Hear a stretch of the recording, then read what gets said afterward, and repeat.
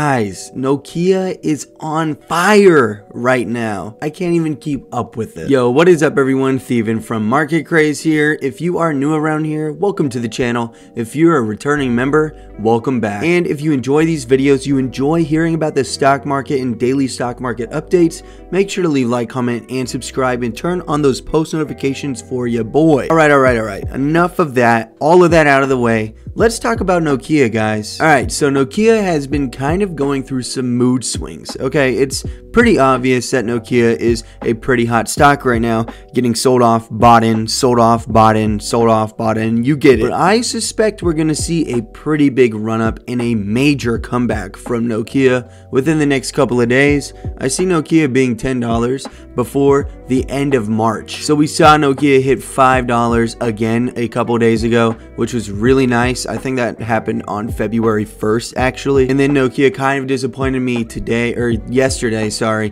whenever it hit 420 or something, for 410. And then Nokia really surprised me today by hitting 470. So you can really tell that Nokia is going through some mood swings recently. Now, it's not to say that that's a bad thing. That is not really a bad thing at all, actually, and it's honestly a fine thing. Majority of stocks in the stock market will go through a lot of mood swings, but Nokia is something that I am very bullish on, so it really does suck to see it not go straight to the moon. Now, with that being said, all of the hottest stocks on the market right now are going through crazy mood swings. Some people are day trading it, selling off the same day. That will add on to the mood swings. Some people are betting on Nokia and AMC and all these other companies to fail. That adds to the mood swings. And there's people like me and you that are buying in to Nokia and holding until it hits $10, $15, $20. So where do I think Nokia will land tomorrow? I think Nokia will land at a nice $5, $5.50. We're gonna have to wait and see, but I definitely see Nokia hitting the highs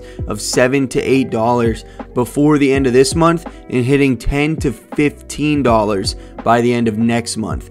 But I may be calling it a little too early, but I see Nokia doing some pretty big numbers here soon. But hey, that's just my opinion, and I am not a financial advisor, so please do not take any of my advice without assessing a financial advisor or doing your own research first. But with that being said, I would love to know what you guys think about Nokia in the comment section below. Do you guys think that Nokia is going to explode? Do you think Nokia is going to fail? I would love to see a nice, healthy conversation in the comment section below.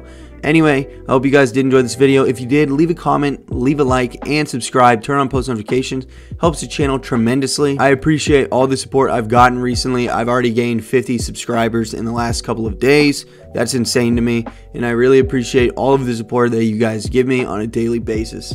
And I hope you guys have a great rest of your day. Hope you guys stay healthy, stay fit, and keep gaining the money, keep gaining your money, and keep trading them stocks. Peace.